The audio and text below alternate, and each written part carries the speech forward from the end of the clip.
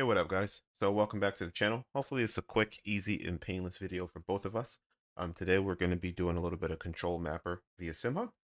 I've started to collect a lot of wheels over time, and I think this would be a good thing to show you guys because it took me a little bit. And this is going to be the Arduino focused SIMHUB control mapper setup. So bear with me as I go through this with you guys, and hopefully this looks nice, clear, and concise to you all. So first and foremost, make sure you have an Arduino. I have mine already plugged into a USB-C cable because that's what I got. But a nice simple Arduino Pro Micro or Leonardo will work. We'll get SimHub all pulled up here. And it's not a hard process to do. Actually, it's quite easy. But in order to do so, again, you just want to make sure that you set up the controller. So the first thing you're going to see when you go to SimHub is just open up Control Mapper. I've already added the wheel. So if you have a wheel, make sure it's already added to your SimHub. Once you have it added, you're simply going to go to Control Mapper and you're going to see three different options. Obviously, I can disable it. I have VJoy and I have Bridge. VJoy isn't bad. I just have had issues with VJoy in the past.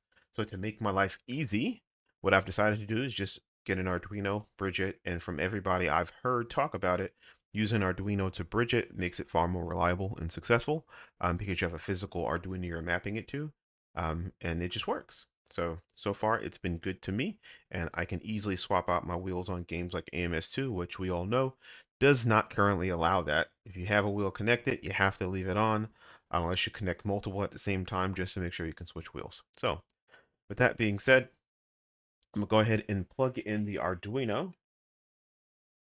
Connects to my system. It'll say connected. Now, typically when you set this up, it'll say disconnected. What we're gonna do is we're gonna walk through that process as if it's disconnected. So I'm going to click on Flash Update Bridge Firmware. We're gonna see two communication links on here. Now, many times if you have one or two, you may have to disconnect something. So what we'll do is we'll leave my wheel connected because I want to show you how you can easily decipher. So we're going to go to Device Manager. In Device Manager, I go to View, Devices by Container, and then we're going to look on here for any Arduino Pro Micro that we have. Now, I've already done it, so it's going to say SimHub Controller Remapper Bridge, but it's going to say COM32. For you, it'll likely say Arduino Leonardo or Arduino Pro Micro. You just expand it to see which communication link it's connected to. So we know it's COM32. We're going to make sure it's highlighted there. It's going to say single or triple. Again, you can have up to 3 of these connected. I don't see why you would. 128 button input seems to be plenty sufficient for anybody I can think of. But again, if you run more, you do have the option. But it does say this is the best compatibility across games.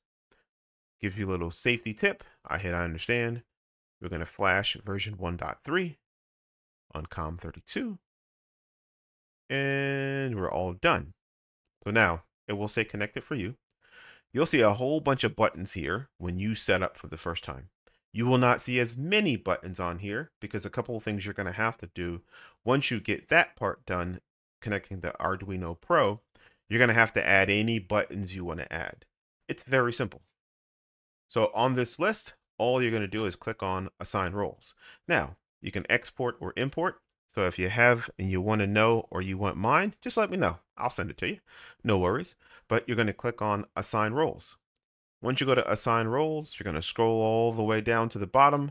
You can overwrite the ones that are already here. And again, we're on controller 1 because that's all we have. So controller 1, we're going to say, you know what? I'm going to, for me, override gear 7. And I'm going to make this random. Just a random button for now. So with that being said, we've made that random and you would add any more you want down the list. So again, I have 55 separate inputs. My funky switches are 7-way, so that's 14 inputs. And I put them literally as right, funky, left, right, down, up. Because in certain games, they may control different things. So for traction control, yes, I want something that says traction control, positive and negative. But my funky knobs, depending on what game I'm playing, may be mapped to something different.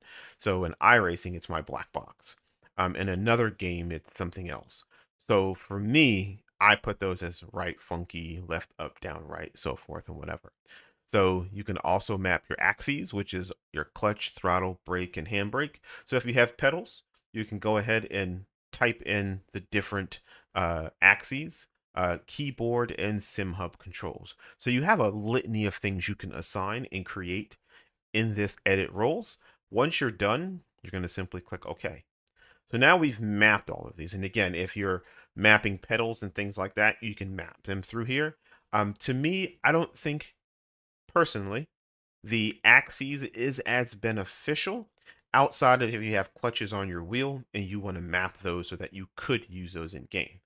With that being said, if you have a wheel that has clutches and doesn't have clutches, then you may have a little bit of a conflict.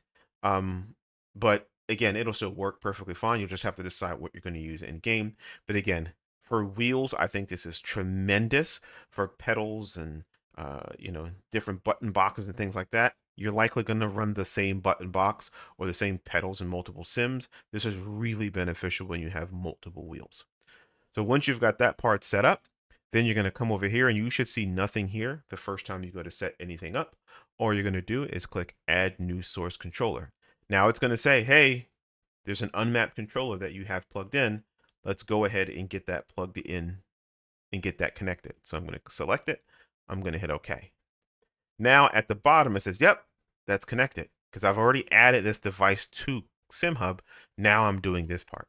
So all you're going to do is expand it and you get a bunch of options. I can export, I can import, I can rename, I can delete, or I can map controller. Now I deleted this wheel for the sake of this video, so I do need to add it back. So what we're going to do is click on map controller. Now it's very, very, very, very, very simple. All those things you created initially on your long list of different inputs or buttons you're going to use, all you're going to do is now click on it. I'm going to say, hey, click on something to assign it. I click shift down. I click shift up. And you will do this for every single button across the way. So for instance, like my brake balance this is going to be negative. This is going to be positive and so forth. I would hit OK. Now that I've mapped those here in those respective buttons in SIMHUB, the next step is to pull up your actual sim from here, because what you'll have to do is you're going to have to map those buttons in the sim. The way you do that is with your trusty cell phone. So let's get out the cell phone, which is you already see on screen. I'm going to load up iRacing because that's simple to load up, and I'll get it started. All right, so now that we've got my sim loaded and iRacing, I'm going to go ahead and click on controls. Now granted, again, I've already done this for my game, but what you're going to have to do is now map all of those buttons that you assigned, regardless of what they are. You're going to have to map them into the sim you're playing. Now, for example, I'm going to go to control. All these things have been mapped using SIMHUB. What I'm going to do is I'm going to open up SIMHUB, and what you'll do is when you go to SIMHUB, all you're going to do is you're going to scroll down to the bottom where it says open the mapping assistant on my phone. Sorry about that tongue tie. Once you click on it, you either enter this or you scan it. If you have a cell phone, a modern cell phone, just simply scan it. It'll pull up on your phone exactly what you see on my screen. Now, all you're going to do is you're going to find, and you'll see all of those things you assigned here are here. All you're going to do is go into the sim, find what you want to assign, and then from there, go ahead and click on the button. So, for example, brake bias. I need to map brake bias. So I'm going to go on the list. I see brake balance front and brake balance rear. So it says to increase the value, I'm going to hit simulate. Done. I'm going to hit simulate. Done. Finished. Pro. But you do this for every single wheel. I've taken the liberty of mapping my Kodai here while you guys weren't looking, and you can always test them by simply, once you've mapped it, if I click on something, I should see a red dot pop up of what I clicked on. So I can see, and I'll have to scroll up, all the buttons that I mapped. I didn't map that button, so apparently. But you'll be able to simulate to make sure you've mapped all of your buttons and where you want them to go. So that's a brief, easy setup that I think everybody should do if you have more than one wheel, and if you have the capability of running SIMHUB and you're on PC, totally set it up. So hopefully this is helpful. Hopefully this helps answer any questions you may have. If you have any from me, please reach out. I'd be more than happy to help you. As always, thanks for tuning in. Thanks for being the best part of Grayze Dynamics. Thumbs up, notifications on, subscribe to the channel. Members, thank you for being a great part of me, and I appreciate it. Have a good one. Talk to you later. Peace.